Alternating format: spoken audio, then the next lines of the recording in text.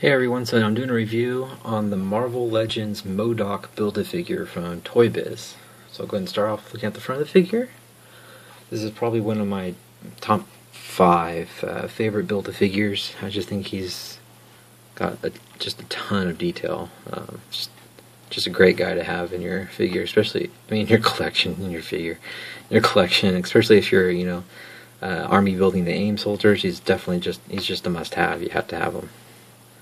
So after that, I'm going to go ahead and look closer up at the details of the figure. His face is just gruesome.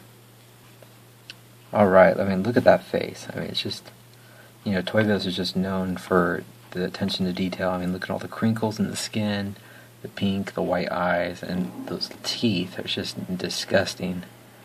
And the way the lips look, they're all peeled back, and the white in the eye, it just looks mean. Really nice detail. Just a cool looking sculpt. And then got the nice, the band around his head. Just an awesome job. I love all the wrinkles, and just the flesh tone's perfect. The way the lips look, it's just, it's just creepy. That's all I can say. It's just mean looking. Just looks like he's just insane. And then look at the hair. Nice detail, nice sculpt over the hair. It's just a brownish and black wash over, but it's all nicely detailed. Let's see more. It's just, I don't know, it's just nasty looking. He's got mostly just kind of different shades of gold. He's got a lighter gold around the inner part, and then a kind of a bronze over the top. Look at the way just the way that whole looks. It just looks so cool. Those little cherries sitting in. And it's just all these sculpted details, all the different golds and bronze. Just really. It's so nice looking. And the whole wave of this, the MODOK wave is just really got a lot of cool figures in that wave too. Alright, and it's just got kind of just a blue arm. It's got those little blue legs. It's got the little handlebar coming out so you can control his little chair. And then below has the rocket, the booster going down. And what's cool, look at that, it's translucent. Which, I love the translucent plastic. I think that looks really awesome. You can see all kind of like the smoky look, like it's blasting, like he's blasting up out of his chair. Got a little silver panel here, all the bolts. You can see the bolt detail, and this all swivels. But it's got more of the bolts. Let's go ahead and rotate it, makes it easier. And it's just super detailed Build-A-Figure. I think it just looks awesome. Get some more bolts. Let's see his little, and this thing rotates. May as well go into the articulation. He's not a ton of articulation, but it's good for this character. His arms are on they have a little upper arm bicep swivel.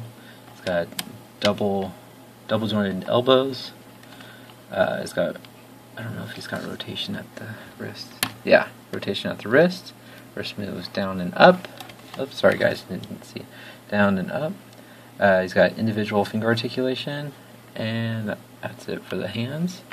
The little joystick, joystick kind of can swivel up and down, so you can get them, gripping onto it, no problem.